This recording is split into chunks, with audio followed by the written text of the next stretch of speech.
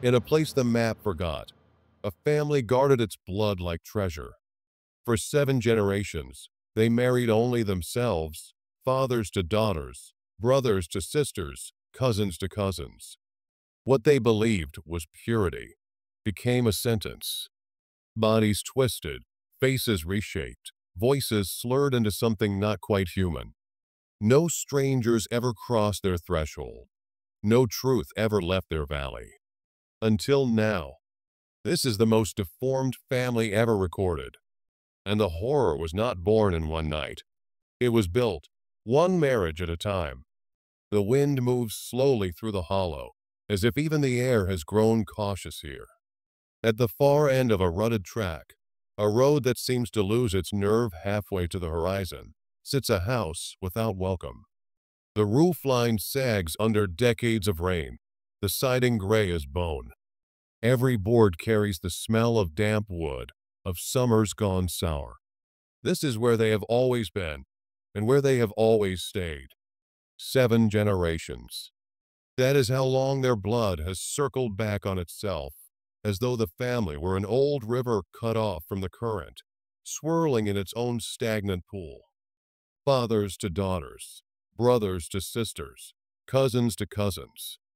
The names repeat on gravestones in the churchyard like a litany, the same given names, the same surnames, carved and recarved, the dates crawling forward, but never far enough to escape each other. In this place, marriage is not a choice, but a tightening of a rope. Each knot is tied within reach. Each union locks the door a little more firmly against the outside. They called it keeping the line strong. They called it keeping out the strangers who would laugh or judge. But as the years turned, the children born of those vows began to carry the proof of their secrecy in their bodies. A boy born with a jaw too narrow to chew without pain. A girl whose spine bowed as she grew, her head forever tilted, as if listening to a voice no one else could hear. A generation where nearly every child spoke in a broken rhythm, their words dragging as though pulled through mud. The family learned to speak to each other in fragments, in gestures, in glances, language built for survival inside a circle. The first time an outsider stumbled upon them, it was by accident, a traveler who had lost the road and followed the sound of a bell. He would later say the bell was strange, as if rung by someone who had never heard a true church bell before. When he came to the yard, the family stood watching him from the porch. Not smiling, not moving. Their eyes were pale, their skin weathered in uneven patches, as though light had never touched them the same way twice. He left quickly, and word spread slowly, as it does in places where gossip is almost a kind of currency. But the valley had long ago decided to look the other way. No one came here for help. No one came here for company. And in the quiet, the family's circle turned again and again. Inside the house, the room smelled of boiled vegetables, wood smoke, and the sharp tang of unwashed wool. The wallpaper had peeled into long, curling tongues. A crucifix hung over the hearth, but its Christ had been worn smooth by generations of touch, his face erased by the need for comfort. Children played in the yard without shoes, their toes splayed wide, their gait uneven. Laughter came in bursts, high-pitched, stuttering, ending abruptly as if someone had pressed a hand over it. And always, in the doorway, an elder would stand watching. The eldest always watched. At night, oil lamps painted the walls in trembling gold. The family gathered at the long table, their heads bent close.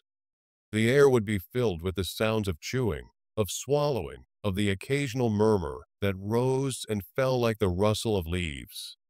And in that light, the resemblance between them was unmistakable, the same set of the eyes, the same curve of the cheekbone, the same jut of the chin. Like variations of the same face, repeated over and over, slightly altered, slightly worn. Outside, the world moved forward, new roads laid, new towns built, strangers passing in cars with radios playing songs this family would never hear. But here, Time folded in on itself. The same births, the same deaths, the same vows whispered under the same leaky roof. They say curses are stories given form. If that is true, then this curse was written in their very bones. And each generation carried it without question, until the bodies could no longer carry it at all. By the seventh generation, the bloodline was no longer simply marked. It was collapsing under its own weight. The features that had once been subtle quirks of resemblance became undeniable deformities. Cheekbones jutted too sharply, or not at all.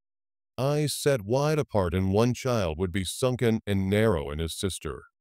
The jawbone warped, twisting smiles into something involuntary, unsteady. Limbs did not match, one arm longer than the other, knees bowing inward or outward so severely that walking became an unsteady lurch.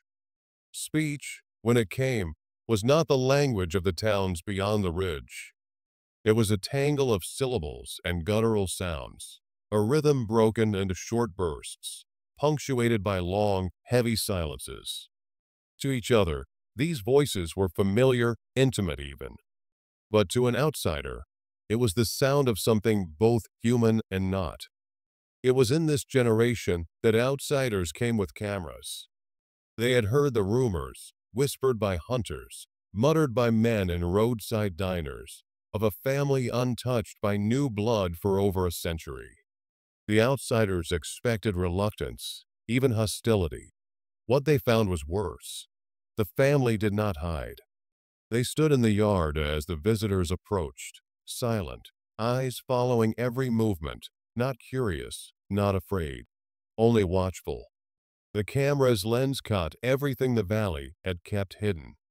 Fingers curled permanently into claws from joints grown rigid, heads that bobbed or tilted without control, eyes blinking in slow, uneven patterns, as though the signal to open and close traveled down a frayed wire. Skin pale as candle wax, patched with redness where the cold had bitten deep. Inside, the walls bore the damp stains of decades. The floorboards dipped and swelled, warping from the slow drip of rain through the roof.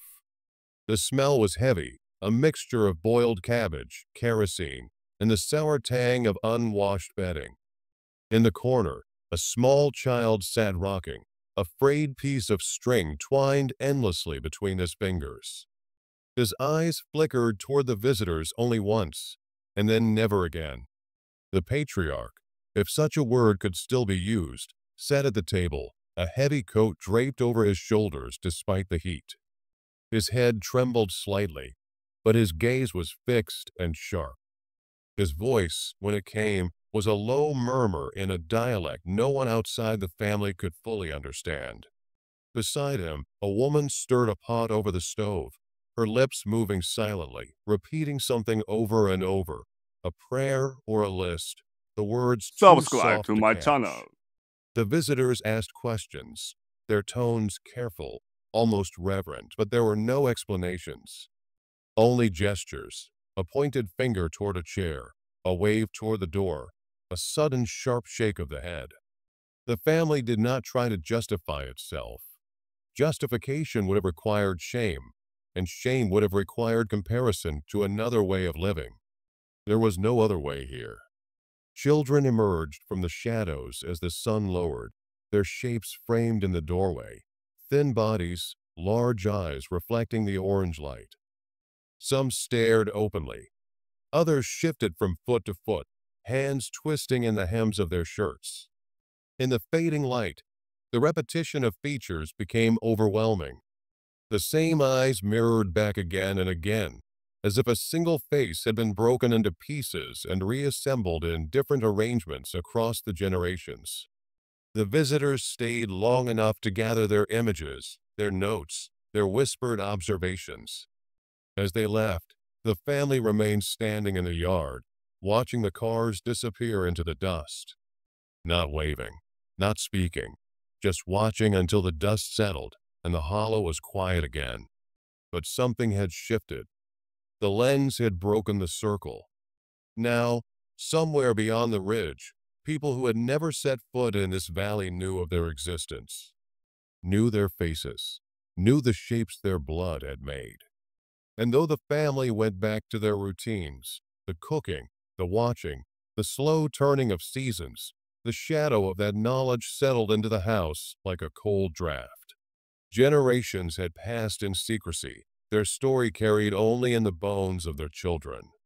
But the seventh had been seen, and once seen, there could be no return to being only a whisper in the hills. In the stillness that followed, the house seemed to listen. For what? No one could say. Perhaps for the sound of tires returning. Perhaps for silence to grow so deep that the memory of those cameras would finally fade. But in the hearts of the elders, there was a quiet knowing that the story of this family, the most deformed line ever recorded, had begun to leave them. And once a story leaves its home, it does not come back the same. 7 generations had locked the door to the world. Now the door stands open, and what has stepped out is not just their faces, but the memory of what blood can do when it is left to turn in on itself. The child looks toward the open road. The stone slips from his hand. Darkness.